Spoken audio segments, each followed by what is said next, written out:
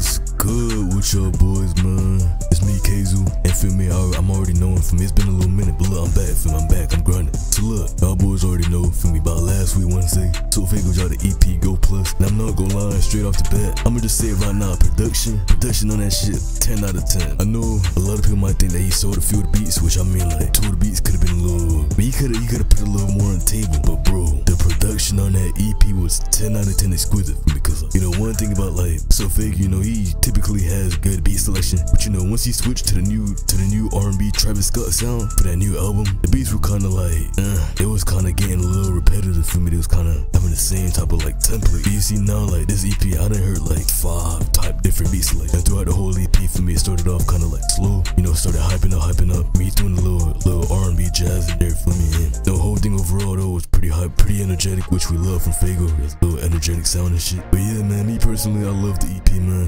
I had that shit on repeat even till now, feel me? And I feel like it might just be one of his best projects that he's dropped in a minute, cause you know, SoFaygo been sleeping a little bit, but like he's still been fire in my books. It's one of the best shits I heard from him. And yeah, man. And then of course with tracks like Undercover, 4 Song, We Good, Yay, and Backseat, feel me? Those for me, I might just be top 5 for me, but like, feel me? And you know, on the first track, Young KO, you know he did this shit, I'm not gonna lie, he surprised me. I didn't think he was finna go like that. Yo, Young KO, you know, he valid.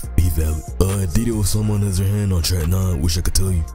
I mean, you know, you gotta understand, Didio Someone's trying something new, you know, usually in the drill scene. He's experimented with the underground shit for me, so that's why I really fuck with it. You know, it wasn't too bad, In general though, I'd probably give this EP like a cool 8.5 out of 10. It was really solid EP. 8.7, 8.9, that shit was tough. Not even trying to glaze. And yeah, there hasn't been as much as mixed reviews as his last album. You know, I've seen more positive feedback on this one, but of course, maybe a couple, 2 to 3 misses, 2 misses. But of course, you know, no songs were terrible from it.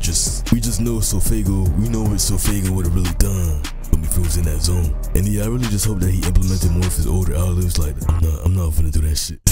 But I'm starting to hear more Travis Scott-esque type ad-lib shit back. With the little humming in the background and shit. I mean, it's cool, but it throws off some parts of the song. And then you got SoFaygo with his typical little scripted ass speech. He might have to tone it down on the little speeches, filming the little documentation in the middle of his songs. But yeah, man, I'm really liking what SoFaygo's doing, especially from the hate that he's been getting recently. Hopefully by the next album, you know, the next snippets, next singles, he starts, you know, proving niggas wrong and shit. But yeah, y'all boys gonna hit a like up, comment, subscribe, all that shit.